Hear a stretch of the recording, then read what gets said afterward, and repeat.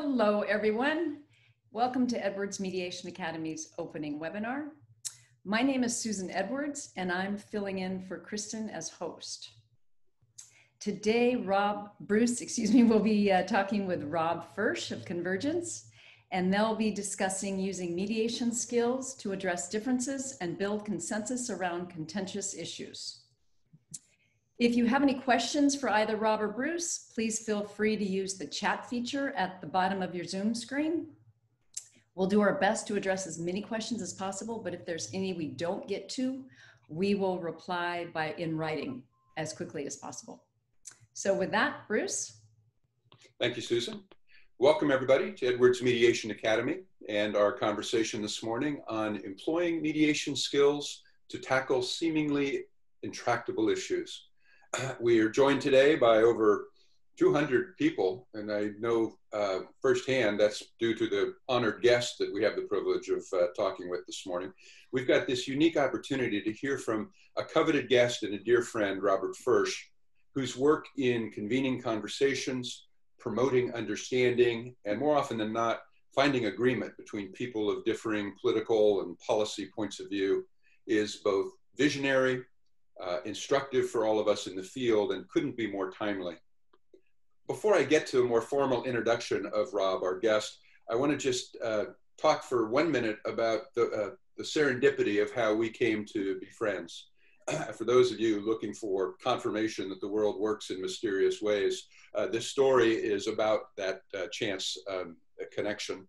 And there was a time about 12 years ago where I was up in a small mountain town in the Austrian Alps for a semi-annual or biannual conversation with other like-minded dispute resolution professionals, mediators, neurobiologists, trauma therapists, and others.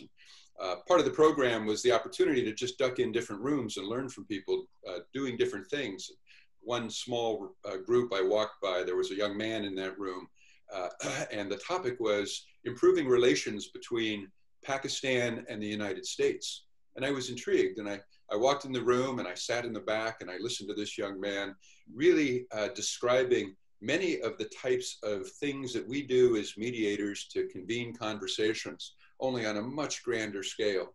And I was completely fascinated and drawn into the discussion. And after his prepared comments were concluded, I went up and introduced myself afterwards. And this young man described not only the work that he has been doing in his organization by the name of Convergence had been doing in this area, but also other ambitious projects that they had undertaken. And then he commended me to meet his boss, the brains behind the outfit, a man by the name of Rob Fersh. And which we did. We took him up on that invitation. We met Rob, and over the last 10 years, have had just the delightful pleasure of being in his presence in small dinners, in intimate conversations, listening to him in large audiences, and really becoming sort of a student of the work that he's done in his nonprofit called the Convergence Center for Policy Resolution. And most recently, Susan and I have been able to serve on his advisory committee, where we've had the unique opportunity to continue supporting the work of this remarkable human being and his brainchild, Convergence Center for Policy Resolution. Now to Rob himself and a little bit more of his background. Rob is the founder of Convergence and until more recently the CEO of that organization. Which was formed after over 3 decades of Rob working on the front line of national policy making for different congressional committees. And after a brief stint testing some of his ideas, search for common ground, he saw the need to create a new capacity for people of differing political and policy views to work together to solve some of the nation's most intractable problems. And so about 11.5 years ago in 2009, Rob and colleagues started Convergence, and he has there successfully convened stakeholder groups and individuals in problem-solving conversations on issues ranging from healthcare, nutrition and wellness, reimagining education, economic mobility, incarceration, and more. And so for those of us who at times feel that our daily lives are spent thinking about more modest intractable issues. These reflect some of the most compelling issues of our time. And so I'm truly delighted to be able to welcome Rob Fersh to our conversation this morning. Thank you, Rob, for your generous gift of time in sharing with Edwards Mediation Academy and many of the loyal followers who are here because of you, some of your thoughts on these important topics. Well, thank you, Bruce, and thank you, Susan. Greatly appreciate this opportunity to be with you. And we do, for everyone else, there's a mutual admiration society. I think so highly of what Bruce and Susan are doing through the Academy, what they do as skilled mediators, and the kind of sensibilities they're bringing to the world. So we are very much soulmates about this, and it's an honor to work with both of you, and I look forward to the conversation this morning and to talking with and relating to all the people around the world who are joining us. It's really quite impressive, the people whose lives you've reached all the way around the world. So thank you for this opportunity. Thank you. I'd like to start this morning with a question of how you found yourself at that moment in time in 2009 with the inspiration to begin Convergence. And I was once asked by a reporter in India after I gave a talk, was I drawn to the world of mediation or did it find me? And it sort of gave me a sort of pause to think about that question. And in turn, I like to ask others, but did the work at Convergence find you, or was it an inspiration in some other fashion? I think a combination of each, Bruce. To be honest, I think in some ways I'm a mediator at heart. I think I've always been that way. As soon as I tell people I'm the middle child, there's a sister on either side, they say, of course, that's what you had to be. But I think I've always been inclined that way to try to, build peace, even in conflicts on the playground. I'm told at grade school, I was in the middle of those, trying to solve them. Maybe I'm conflict averse or didn't want to get beaten up. Who knows what the origins were.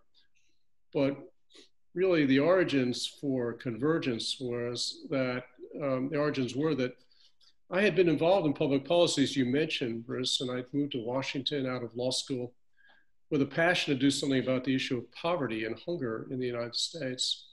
And I mainly joined in progressive efforts to do so. But in the course of that, I met so many people of great decency who wanted to solve problems and had ideas different than my own. I began to see that no one side has all the answers. So working in various congressional committees, I always ended up working what we call bipartisan in the United States, across parties. Got to know members of Congress from the opposite party, and they were decent and kind and compassionate. They just saw the world differently. And ultimately, I felt like I couldn't live with the cognitive dissonance of hearing from people who were decent and kind and smart and had different points of view, and then just insisting that my own perspective was right. So what I began to see, and this started actually 20 years ago, it took about a decade to incubate Convergence, was that there was a capacity missing in Washington and around the country where people who had leadership positions in terms of advocating different points of view or in terms of their role on a particular problem, they had no place to really sit down and talk to each other and hear each other and understand each other at a deeper level. And in many cases, they just stereotyped each other and they generalized about each other, and they couldn't go deep in terms of understanding each other and see the legitimacy of what each other had to offer to better solutions. So while it wasn't fully formed in my mind 20 years ago, the notion was that let's bring together all the people who are, in a sense, stakeholders, who all have some knowledge, experience, or influence over an issue, such that if they only talked with each other, they could come up with better answers, and in the process, potentially lower the temperatures in terms of how they fight and debate each other every day. And that came out of my work with Congress, where I obviously saw people fighting from one side or the other, and underneath it all, you began to see that maybe no one side had all the answers, and that we needed some different mechanisms to allow people to work more effectively. And of course, that just ties us, I think, directly to the mediation field, where you understand usually in a dispute that no one side has all the right answers or is completely correct, and there are ways to find bridges between people who disagree. And I think that's largely what drew me initially to Akif, and that conversation in a small classroom in Austria was a recognition that what he was speaking about, and ultimately what I found to be your life passion, really, you and I are different branches of the same family tree, and that there are or is overlap in how we approach these problems. And it's some of that overlap that I want to try and get into today and explore further with our audiences to sort of promote that understanding. I'll make one observation and put it in the form of a question. Obviously, 45 days before a national election, the temptation is to think in terms of this topic today in the context of a political divide. But what you've been doing is so much broader than that, and obviously, transcends any specific conflict or a moment in time. Take a moment and talk about some of the issues that Convergence has worked on over the years to give our audience a better feel for the breadth of your efforts. Great, Bruce. Thanks for the question. And so let me start that there were a couple of projects even before Convergence was created as an independent organization. As you mentioned, I worked for a wonderful international organization called Search for Common Ground. And while I was there, I ended up working on a big domestic issue, which was healthcare coverage. And some of that work actually led to the Affordable Care Act in the United States. But one maybe of interest to your audience, particularly today, is we did a big project on US-Muslim relations. This was starting around 2006, maybe 2005 or 2006 during the administration of George W. Bush. And there was a sense at that time, given what had happened after 9/11, the wars in Iraq and Afghanistan, that maybe there needed to be a different approach on how to solve our relationships with the larger Muslim world. And so we pulled together some high-level diplomats like former Secretary of State Madeleine Albright and Ambassador Dennis Ross, former members of Congress from especially the Republican Party, eminent Muslim Americans of all different stripes and backgrounds, 11 of them, about a third of our group were Muslim American. We brought in the former director of the American Israel Political Action Committee, AIPAC, and others. And we had a conversation which led to consensus recommendations on how the US could improve its engagement with the larger Muslim world to try to head off future acts of terrorism and division and misunderstandings across religion. So that's an origin story. Beyond that, Convergence has worked primarily in the United States. And one outgrowth of that US Muslim engagement project was further work you mentioned before on US-Pakistan relations, which culminated in a summit, if you will, between members of the parliament in Pakistan coming to meet with members of Congress here. And it was very effective to try to create better relationships between the two countries. But to give you a taste, the United States, still to this day, as you know, it's a big election issue, has disagreement about how we do healthcare. We've done several rounds of negotiations on healthcare to help build bridges and find common ground on how to provide healthcare in this country.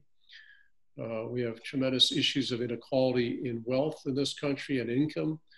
And we frame that up as economic mobility. How do we give opportunities to people at the lower end of the income scale through employment to move up the ladder? And what are the barriers? And we had big business and labor unions and academics and community groups all come together for a series of remarkable recommendations.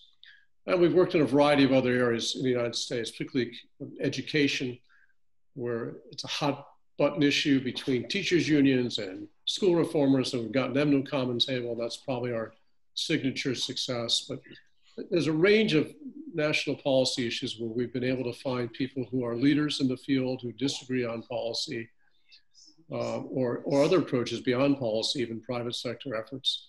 And we've gotten them not only to the table to come up with great ideas, but we've built relationships of trust that are lasting between them and helps transform how they work together over time. And that's a great overview. I want to circle back to some of those examples in a few minutes, and particularly some of those lessons.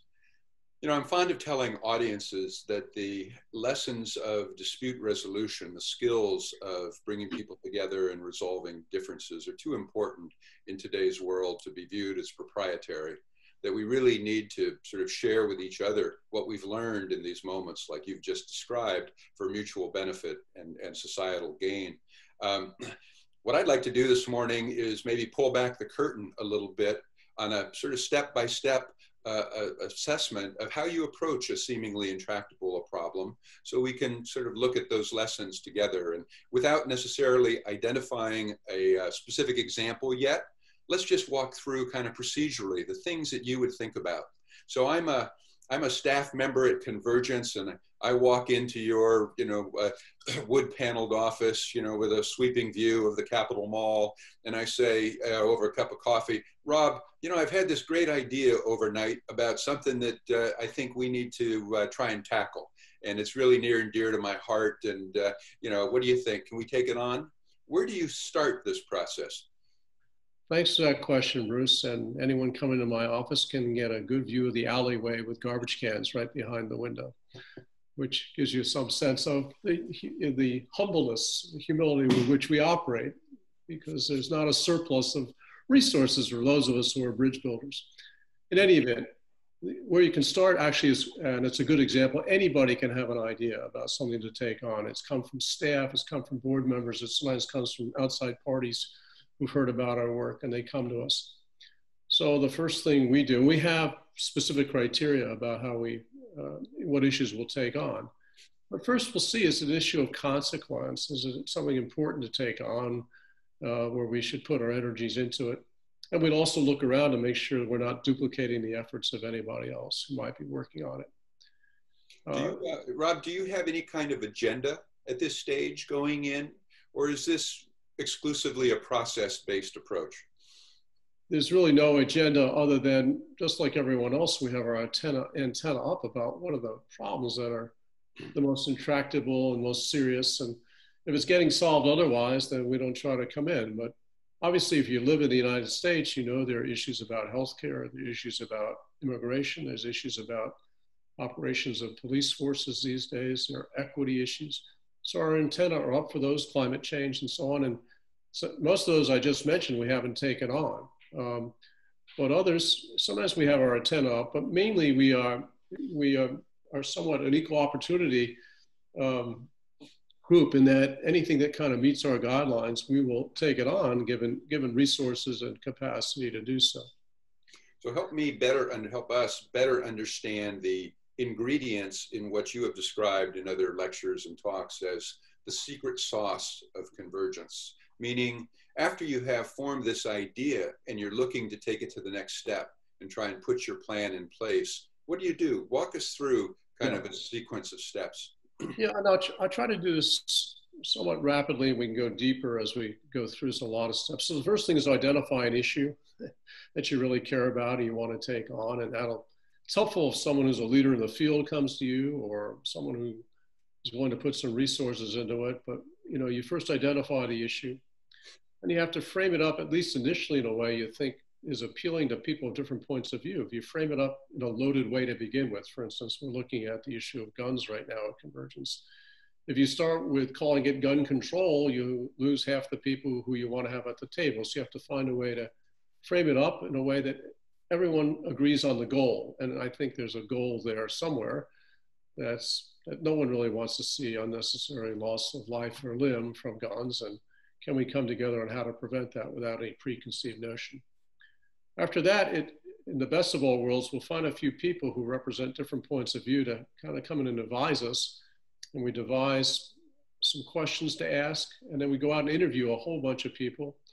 Sometimes it could be 10 or 25 people. Sometimes it's over 100 people in order to understand what are the range of views and where's the energy about who needs to talk to whom about what. And in that process, we not only begin to understand an issue from a 360-degree point of view, we see everyone's perspective. We begin to understand where the areas of potential agreement might lie and where the contentious issues are that we need to take on. And for those of you who are mediators and potentially want to do the kind of work we do, that work, the research, is also really important for building trust with us, that we are honest brokers. We're asking questions, we're finding out, do you want to solve this problem? What is your perspective? What are the barriers that stand in the way of solving it? What do you think the opportunities are? And we'll often hear how guarded and defensive they are about people they disagree with. And of course, we're talking to their opposites who feel the same way. And we sense underneath it all, of course, that most people, when they get to know each other, can really work together well. And that's And that leads to the next element, which is we begin to assemble a table, normally anywhere from 15 to 35 people who are leaders. Rob, let me interrupt for 1 second, excuse me, but just focus on that first phase for 1 minute. Give our audience just some sense of how much time and people and energy goes into exploring and doing the research phase to even identify that first group of potential participants. So thanks for that, Bruce. And let me just say it varies. If we're inventing a project out of whole cloth where we don't have deep expertise, and depending upon whether we can put somebody on it full time, it could go 6 months to a year to do that research. Sometimes some people come to us where the issue is more narrowly framed and there's already a core of stakeholders, and it can be a matter of weeks or a month or two in order to assemble a table and do the interviews. So it depends on how open-ended the topic is. Economic mobility has many leverage points and many different ways you could approach it.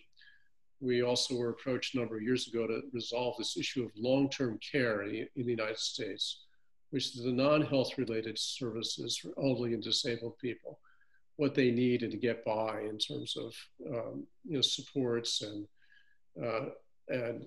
everything beyond their health care. And the particular issue there was how to finance it.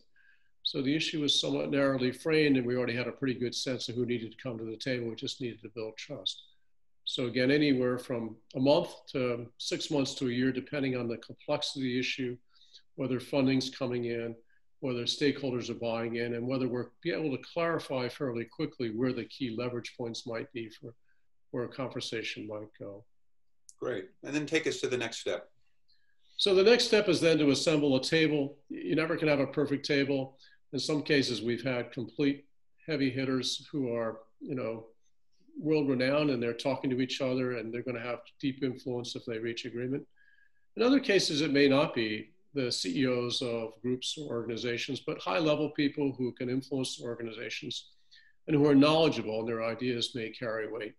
So it's very important then to assemble a table, from my point of view, as diverse as possible, so long as after some vetting, you have a sense that people will be willing to participate in good faith, that we can put them in a culture where they'll respond to being courteous to other people and listen to other people, even though they're passionate about their point of view.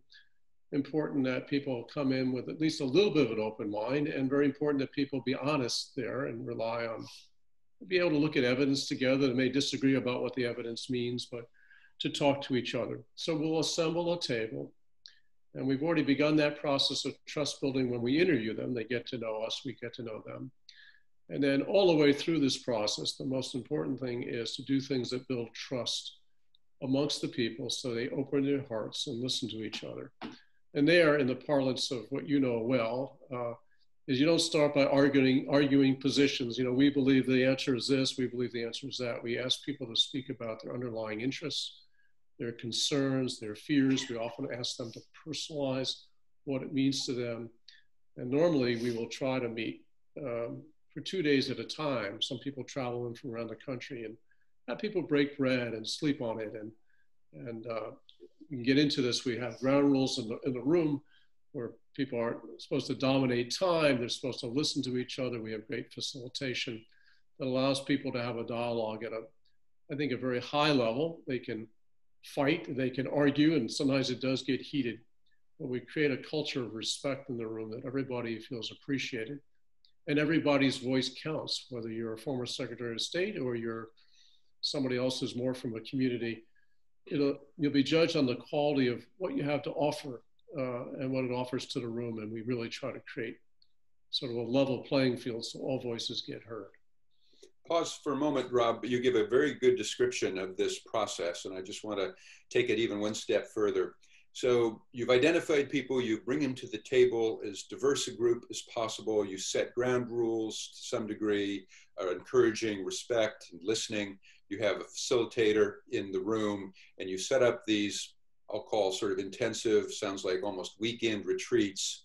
How many of these does it take for people to start to shake off some of the shackles of distrust and start to come to respect each other, or at least hear each other's positions, and maybe even get to more sort of productive ground?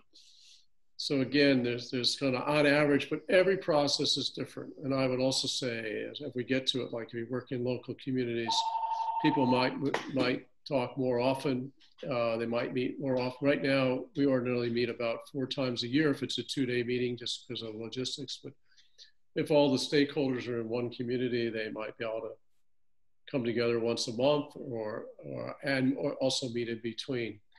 So, and trust is built. You just never know how trust is built. I'll tell one quick story, which is a little bit US centric, but first project I ever got involved in as a project director, this is before Convergence, was on healthcare coverage.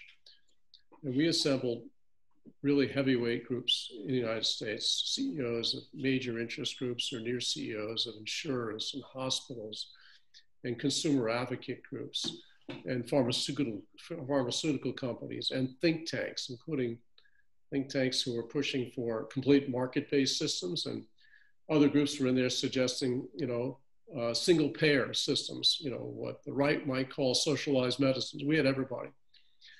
And I want to tell you that I felt deep trust was built in that room the very first day, unexpectedly.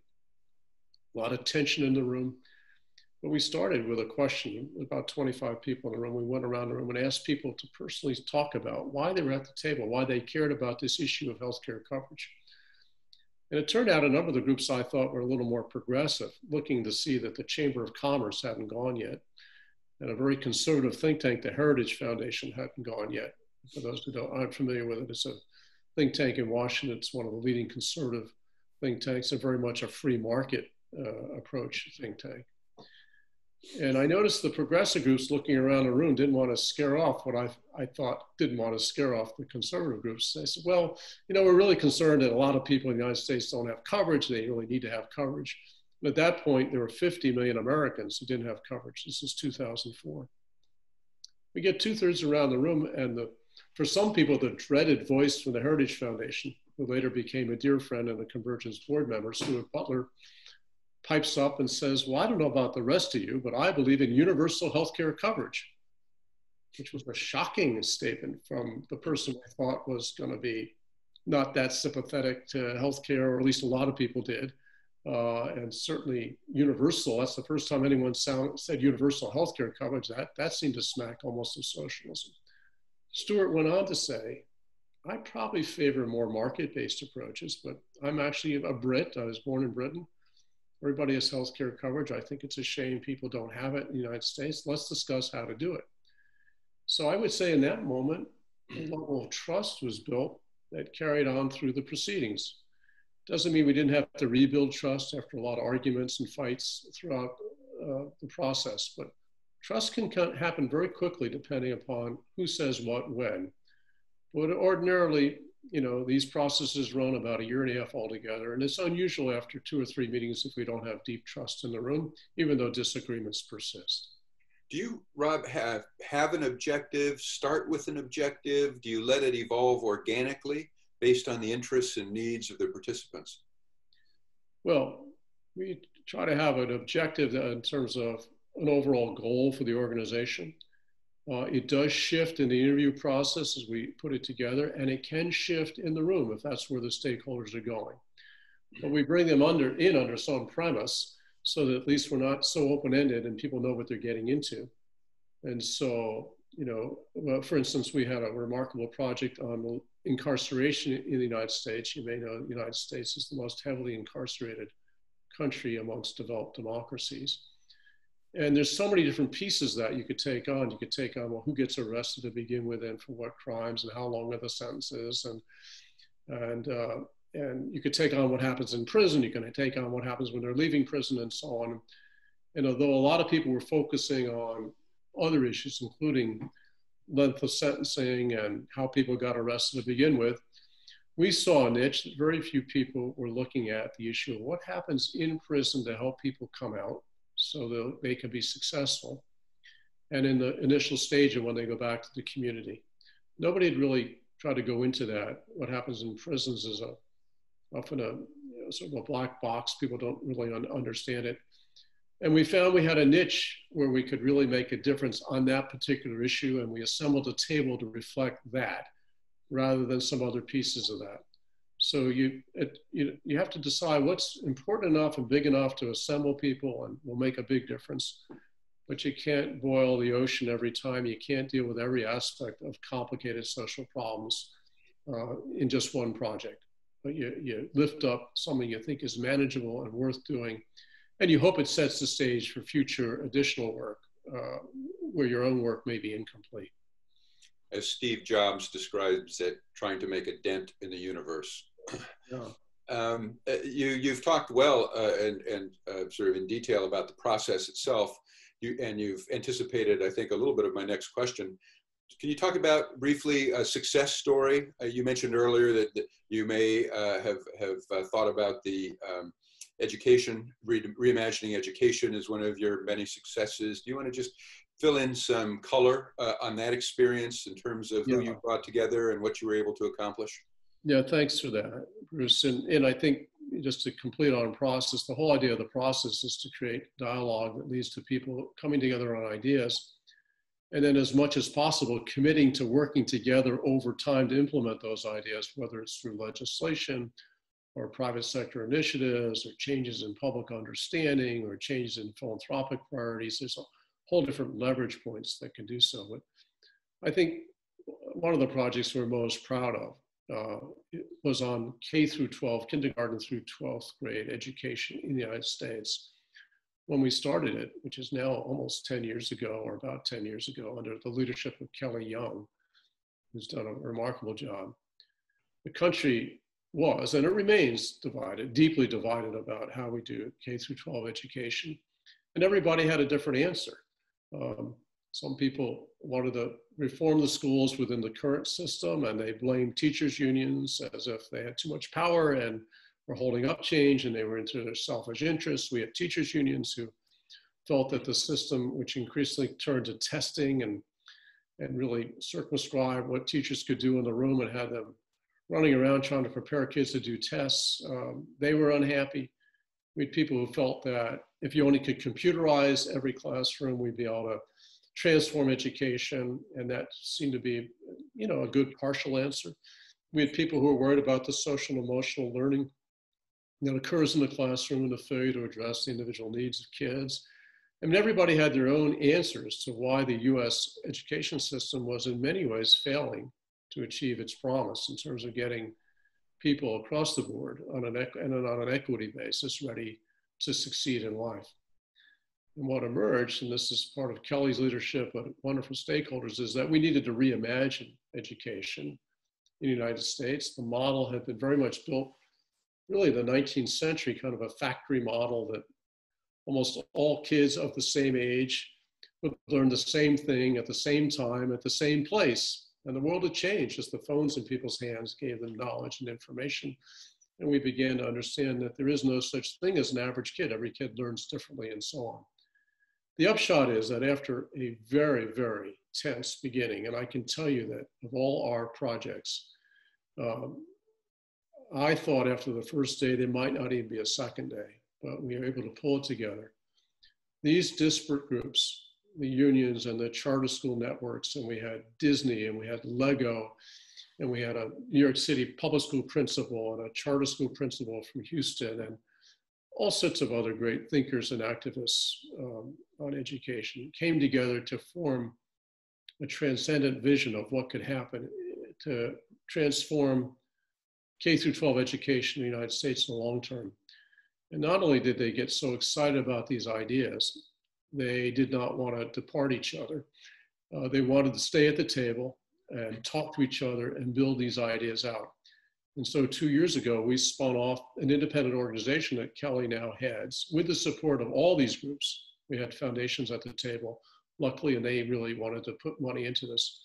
And now they're trying to take these ideas out into the world, not top down legislating from Washington, but building up through networks around the country, excitement about how do we focus on learner-centered education? How do we bring education to meet the needs of every child, even though every child's needs is different?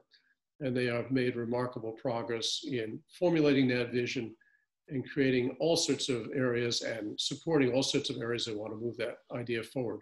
So they're now soon to enter their third year of independently moving these ideas forward, but keeping this strange bedfellow coalition together, which I think is unprecedented in terms of the reach of any organization working on education transformation in this country. What a remarkable story. I'm sitting here thinking, for most of us mere mortals, if one could view that as a singular success in one's life, that might be a true measure. Contemplating that's just one of the many irons in the fire you have going simultaneously is somewhat daunting. Let's pause for just a minute. I promised this audience that we would be interactive along the way. Susan, have any questions come in that we could take a break and maybe try and address of interest to the audience? No questions have come in on the Q&A, but a few were emailed over the last couple of days. So why don't I start with those? Give us one. The first one, is it possible to use this process to help align goals within an organization? I'm a senior manager at a large tech firm in Silicon Valley, and sometimes it seems as though our teams are working against each other. Rob, are these skills transferable in that kind of environment? Yeah, I definitely think they are. It's not my personal experience, but I have colleagues who've done so. It's really part of a larger picture of what I call collaborative problem solving. And I think about my dear colleague, Tom Dunn, who's been writing a book about this, and he finds applications in all different places. So the larger principle here is to take a point of view that says, okay, we've got some issues.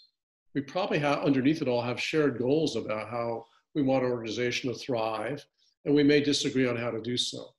So if you are a leader who can internalize this mindset, and even though you still may be the leader and decision maker, if you're a stakeholder, if you're at the table and you're working to build consensus or near consensus, then you're protected. You know, it's not going to be some majority vote to overrule you. And if you begin to think about, well, what are the issues that need to be resolved? And what are the voices I really need to hear, or we really need to hear?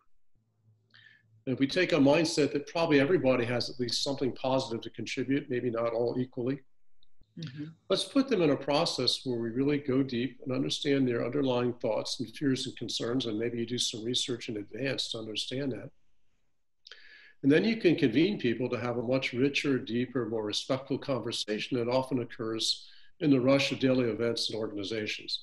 So we've done that internally at Convergence from time to time, and there I'm a stakeholder. I got my points of view. I'm as fierce as anybody, and then luckily we bring in outside people to facilitate. But I think it's applicable here. Akif Ahmad, who you mentioned at the beginning, the younger gentleman who introduced you to our work in Pakistan, he's taken this to facilitate a faculty retreat of a grad school here in Washington, where they all wanted to have a successful grad school, but they were all working in silos and weren't working as a team. And Akif simply took our principles and facilitated a retreat for them. So I do think these ideas are broadly applicable. Thank you. Okay. Susan, one more question, and then I've got another question for Rob. Another question, a question just came in, and I think it's probably for the both of you. It's from Sandra. In attempting to get folks to resolve a very contentious case, what do you do to obtain that common ground between the parties and the mediator? Between the parties and the attorneys, I'm sorry. What do you do between the parties and the attorneys, or between the parties and the attorneys and us? It says, what do you do to obtain that common ground between the parties and the attorneys? Sounds like one for you, Bruce. Thank you for punning that. I mean, I'm listening to Rob's conversation and answers to conversation, and I'm focused on some of the sort of common traits or skills that run as threads through this dialogue. And so in the mediation room, and a much more sort of microcosm effort, what we're trying to do is similar things that Rob's describing. You know, we're trying to move away from the polarizing issues themselves, help people see each other as individuals with as much common thread as possible regarding their shared values and interests. Obviously trying to identify those obstacles to us being able to move forward. Whenever possible, trying to build a dialogue between them directly and sort of reestablish communication, particularly if that's on a go-forward basis, something that'll be essential to their future efforts. And, you know, ultimately, just sort of taking it slowly, recognizing that this is a process that takes time to restore relationships, to rebuild trust or establish it in the first instance, and then build on that in a more substantive way. But that's what happens in the four corners of the room that I'm in most days, and in a much more sort of condensed fashion with the clock ticking and people having expectations about outcomes along the way. Yeah. The only thing Susan, I would just simply say, just to reinforce this for people, and I know maybe we'll talk about how people can apply this in their own communities. Mm-hmm. Well, here's what I find. I mean, we've had people who come to our tables because they're afraid they're going to miss out. They're not that bought into our process, but they're worried if they're not there, they can't protect their interests, or they're worried about where it might go without them, or they're skeptical. But you really can create a culture that brings out the best in most people. Occasionally you have somebody you really can't reach and they can't participate. But if you build that culture, people are relieved to be in a place where they can be heard. They feel everyone's fair-minded. They're being listened to, which is, I know, what you do as a mediator, Bruce.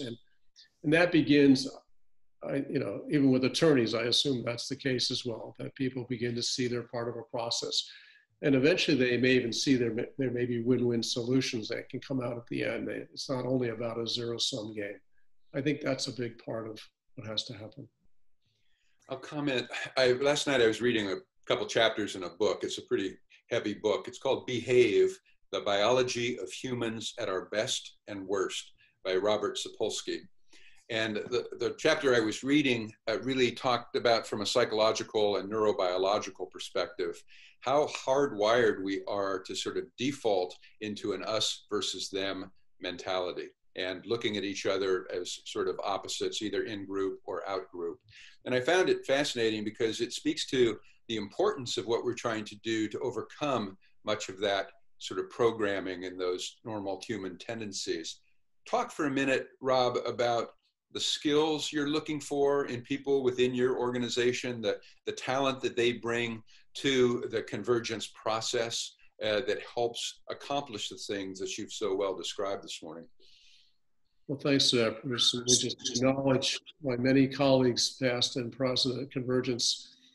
Believe me, it's a trial by fire to assemble a room where you know the disagreements run strong and many people's livelihoods depend upon it, and to sit yourself in the middle of that, as you do every day as a mediator, and to understand you're going to be in the middle of the conflict, and at some point as a peacemaker, you may have everybody hating you. So I can't express enough the admiration I have for them. And again, we ordinarily, not always, we ordinarily bring in an outside facilitator who helps run the meetings, but also helps plan the meetings. We work very closely with a wonderful organization called the Consensus Building Institute out of Cambridge, Mass, and they've got brilliant facilitators.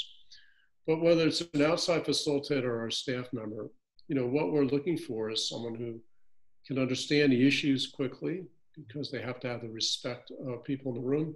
Some cases, those issues are pretty straightforward. In some cases, like healthcare, they're infinitely complex. So you may need a subject matter expert to really go toe to toe. But above all, once you get past that, which may have more to do with IQ, you have to go to EQ, emotional intelligence. You need people who, no matter what their personal views are, they have an ability to see the beauty and the intelligence of people with different points of view, to build trust with them, that they will be listened to, that they will be respected, and that there will be no preferences in the room, that everybody has an equal choice. And that takes constant cultivation, because things happen in rooms or in private conversations. Everybody gets insulted here or there, or upset with people. And we need to have people on our staff who, again, understand the issues deeply, but have a sense of how to work with people of all different stripes and to embrace them one way or another. They don't have to agree. But if anyone feels that we're leaning toward one particular point of view or another, then we're dead. We can't commit. There are times when there could be a stakeholder who is an outlier or just is not being productive to the process, and it's difficult. You may have to rein that person in or disinvite them from the table. But above all, you need people, both of those intelligences to help move our agenda forward. And if you're fair-minded, if you're open, if you're willing to listen, and if you're willing to relate to people in all different walks of life, then that's hugely important to the success of our process. And your answer suggests a question that I often get from people in mediation training, which is, gee, Bruce, what do you do with that irascible personality? There are just some people I can't connect with. I mean, do you find in your work that there are those extremes? If so, why, and what's the answer? And do you have an example in your own practice of somebody you thought may have been that person, and you were still able to overcome those differences? Yeah, well, thanks. I thought you were referring to me as the irascible person. So actually, we've had sort of two examples, both ways. In one case, we had a person we were interviewing, and it wasn't that she was so irascible, but it was marginal. We thought maybe she was so opinionated, she's very strong in her points of view, that we weren't sure she could be a productive participant. But on the margins, we decided to invite her in. And of course, if someone like that gets, if you will, changes her point of view in the middle of that process, it's like having a convert, and it's even stronger than ever. And in that case, it became so beautiful. This person really eventually, who came in very critical of the work of some other stakeholders, ended up forming a tremendous bond with a leader from the groups that she had most criticized before. And by the end of it, they were hugging each other and professing their deep affection for each other, and even went on speaking engagements. Mm-hmm. The other side is true also. You just have to watch out. We had someone who'd been deeply helpful to us to think about bringing diverse voices to the table. We thought would be utterly constructive.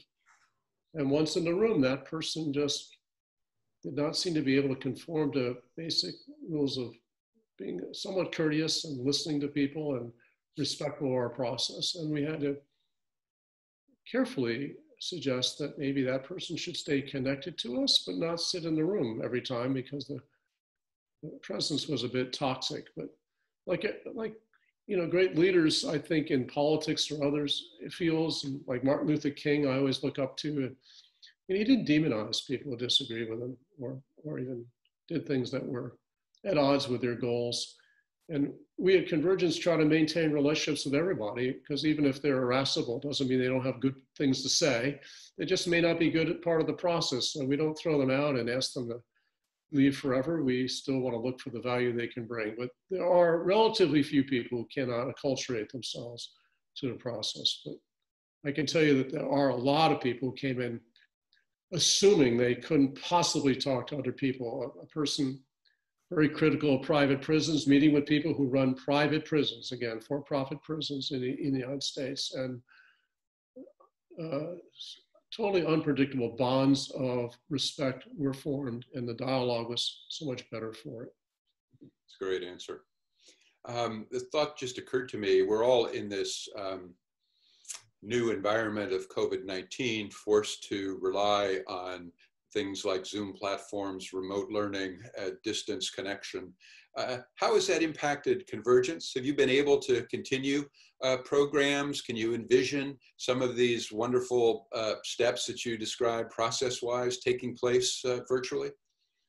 Yeah, thanks, Bruce. And yeah, and I'm not as close to it since I stepped down as CEO on April 1, but what I've learned is that we are proceeding quite well. In fact, we've got a wonderful group of folks who've put together sort of best practices on how to do this. And there are limitations. There's some actually gains and some losses from it. On the one hand, sometimes when you're all on the screen, you can't hide, and you can see everybody close up, and you can really relate to them and talk with them, and you can get the voices out. But given that so much of our work is about trust and spending time and having meals together, or sleeping on, or having a drink after a session, I think the relationship building has to go slower, and we can't keep them for as long conversations as we'd like. But my sense is that we're adapting, and that at least some of the conversations I've been part of since I left, that we're able to achieve a lot in terms of building trust and getting people to talk to each other. And we're yet to really fully test the model, just a few months into it. how far and how fast can we go? But I'm optimistic, and I hear from other colleagues, they're optimistic that we'll be able to be successful in a Zoom world, even if it might be preferable still to meet in person. Now, the other advantage also is, since we bring in people from all over the place, people can make time a little more often, and it doesn't have the same expense, and we may be able to bring them together for shorter periods, but more often than all the logistical planning of having people come in from around the country, find hotel rooms and meeting spaces and caterers and that sort of thing. So it's a plus and a minus. A lesson I think we can all probably find in our own lives and work these days. Susan, I see other questions coming in. Do you want to Yes. interject at this point, take advantage of Rob's wisdom and time? Thank you. Thank you. Yes, we have questions from all over. First one from Rachel. How do you encourage the eminent person to participate, or persons to participate? Well, some is just a matter of connection, right? And so I go back to the U.S. Muslim Engagement Project. We were very fortunate in the early days of Convergence that Ambassador Dennis Ross, who many people may know, was the lead person for Israel-Palestine negotiations for George H.W. Bush and Bill Clinton, and later worked in the Obama administration. He helped guide the development of Convergence. So when we went to him on this idea of how do we cure U.S.-Muslim relations, he said, well, let me call Madeline. And by that we knew it was Madeline Albright. And when she said, well, if Dennis thinks it's a good idea, I'm going to come in. She said, why don't you call Vin Weber? Vin Weber is an eminent former Republican member of Congress. So in many cases, it's person to person. Once in a while, we can approach people to really just out of the blue, as our reputation has grown, to get them to buy in, but they still have to look at us and make sure they have confidence in our track record. So it's also a mixed blessing. Some eminent people can't really give you the full day and a half or 2 days at a time.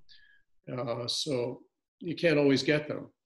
But it is, I think, more a matter of personal relationships and the power of the work. And once you start with somebody eminent who buys in, then it's easier for other people to come in at the same level. Okay. Susan, we may have time for another one or two. Well, I think we have time for a couple more. Varsha from India, when you enroll stakeholders, how do you ensure they are representative of the population they claim to represent, especially given that you work on issues of national interest? And how do you ensure that they end up representing the actual interest of the population rather than serving their organizational or ideological interests? It's a great question. And I need to acknowledge there's no perfect answer. What I will say is that in the process of doing interviews in advance, again, sometimes 50 or 100 interviews, we'll be probing that. Who's a fair representation of the population they claim to represent? Who is it that everyone respects? Some cases we'll get multiple representation of an important constituency just to make sure that we're not going to just one voice. And then, yes, I mean, an organization could be there for their own benefit, but on the other hand, the harder thing is if a consensus is forming in the room, is how do they take it back and convince the people who haven't been through this transformation of the room that it's really a good idea? So what we find, to be honest, is that when we're in that room, we're having those conversations and brilliant minds from all different perspectives push each other's thinking. We tend to end up with ideas that are really in the larger public interest, and that ideas that are sort of self-serving to any one community are not really what makes the final, fix that we come up with. So yes, we're aware of there could be jealousies, and we need to do our research. But again, we'll never have a perfect table. We'll try to watch out for that. If we need to make sure we balance it out because there is jealousy between two groups and we can include them both and we have room to do so, we'll try to do so. But it's just a matter of research and trust and instinct, and don't let the best be the enemy of the good. And I'm sure with that question, if there's a follow-up, I can connect that person to my colleagues at Convergence who may be able to answer it more thoroughly and better than I just did. And we would certainly encourage people to contact you directly, both in terms of supporting your organization and asking for questions. Yes. Rob, in the short time we have left, and one of the things that I want to just make sure we make clear to our audience is one can sit and listen to the incredible and ambitious projects that you've undertaken that sort of transcend certainly borders within this country, you know, almost like Moses sort of leading people into the desert, you know, in scope. But yet somebody might be listening to this and saying, I'm just a humble community organizer in a small community with local issues to tackle. What do you say to those people? Are there lessons that are transferable, you know, within the smaller confines of one's local environment that they should take away from this morning's conversation? Thanks, Bruce. I totally believe that's true. It's similar to the question about what about in my organization. I had the honor of going to Sierra Leone, for instance, in I think 2004 for Search for Common Ground. And there I was surprised that there was like a community council operating almost like we did in a local community there, where it was right after a terrible time of atrocities there, where they put together a circle where people met. I remember I actually visited the site and sat outside and they talked to each other. I do think communities, states, localities, provinces, regions, whatever, can identify a problem they want to solve and then think collaboratively. Who are the people who, if only they could talk to each other, might yield wiser solutions and also build a social capital of trust and understanding? And I think they can take the basic steps I've laid out with your help and apply to that situation. Every situation will be different, but it's really about what I call the collaborative mindset. It's about thinking about this in terms of how do I, not just how do I win with my own ideas, but how do I win and allow others to win by also participating? And let me think about whose voice needs to be heard. And here you also need to be careful to think about who is it, if I'm inclined not to include them because I don't like them, might be a spoiler. And isn't it better to try to bring them in and talk to them as much as you can, unless they're too irascible and too difficult or too power hungry or too dishonest? You may have to exclude them and your process may or may not be successful. But I believe that these ideas are being applied elsewhere. In the United States, there's something called the collective impact movement. And many of the things we do are happening in communities around the country. And I want to give a shout out to the people who've been forwarding that idea. But I do believe this is applicable in so many settings, even in countries that aren't democracies. If people are willing to pull people together just the way, you know, companies and organizations aren't necessarily democracies, you can set up a collaborative decision-making process that includes these voices and allows people to feel they're part of the answer, and they then get invested in what they together create. Listening to you brings to mind just a dramatic life moment Susan and I experienced together in one of our trips to Rwanda, training mediators and meeting with others. We went to a small village at one instance to celebrate the opening of a community mediation center, the actual physical building, but also to help respect the process that this community had developed. And as testimonials to the power of that collaborative process they had begun, in front of the group after sort of the ceremonial singing and dancing that brought the community together of a few hundred people, we witnessed shoulder to shoulder someone who was convicted in a post-genocide tribunal of having murdered members of the community. And there standing next to him was a family member of his victims. And they had found reconciliation through dialogue and camaraderie in this community mediation center, and spoke of that connection that came about from some of the various and same lessons that you've spoken of this past hour. So it can happen at a human level. It sort of needs to happen at a human level, I think, before we even talk about it in a grander scheme. Bruce, it's such a moving story. And I would simply say for the people on the call, particularly who live in the United States now, it's my hope that that kind of reconciliation will start now and continue at a time when this country is deeply divided across particularly the presidential race, but elsewhere. To remember underneath it all, most of the people in this country, no matter who they're rooting for, are fundamental decency.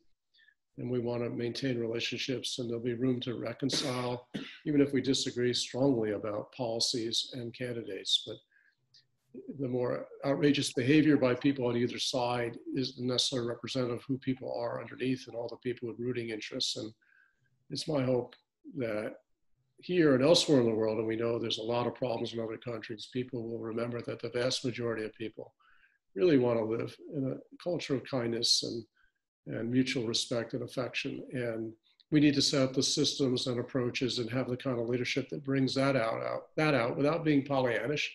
There's a lot of conflict in the world, but if people like you describe can reconcile, then the people now with political differences here can reconcile as well. Amen. We need to bring this to a conclusion, as much as I would just love to continue the conversation. And Rob, I've got a little tradition here where I conclude interviews with people.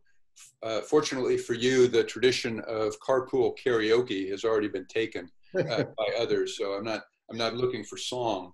But it's what I call the legacy question. And I know there will come a day, not soon, hopefully, when you sort of sit with your grandchild on your lap and you think back on your career. And what do you hope people will remember most about your contributions and think about when they think about Rob Fersh? Wow. Well, I hope they don't spend too much time thinking about Rob Fersh. But what I would love, above all, is, in addition to the fact that we've made a difference in the organization on a whole bunch of issues that affect the lives of millions of people in the United States, that we are part of a larger groundswell of people's mindsets changing toward collaboration, towards seeing that there's decency in so many ways. In fact, one of the priorities of my wonderful successor, David Eisner, is to help build community amongst all the groups who have this mindset that we can talk across differences. We do not have to be as polarized. We don't understand each other. And so I used to call it building a groundswell, so that our success is just, and through webinars like this, Bruce, and through your own remarkable work, you and Susan throughout the world, have people see where they're unnecessarily divided, that they can come together. They do not have to be at loggerheads the way they think they are. They sort of pierce the veil of how they see each other. Again, not smoothing over unduly, not being dishonest about it, but to look to bring out the best in people, give people the benefit of the doubt. If there's a contribution toward that becoming more of a default setting, rather than, as you stated, people think that, maybe there's before you said maybe there's a default setting that we look at each other as enemies or as competitors. I think it's just as likely we could start with a default setting of, let's assume there's goodwill on the other side, and let's figure out how to build on that. And we can always fight later if we need to. Thank you, Rob. A heartfelt thank you for your generous gift of time. I think for those of you who are hungry for more or want to get involved, we can provide you the contact information for Convergence. There's always room for support. There's always room for ideas. I think Rob and I and Susan can all agree that there's no time we're more in need of collaborative effort on a variety of issues. And the importance of hard work and commitment to these causes speaks for itself. I'll leave everybody with one of my favorite quotes from the early 19th century poet Wallace Stevens, when he said, "Long after the final no, there lies a yes. And on that yes, the future world depends." Here's hoping everybody stays active in pursuit of that yes. Thank you, Rob, again for all of your time, and I look forward to maybe having another session with you at some point in the future.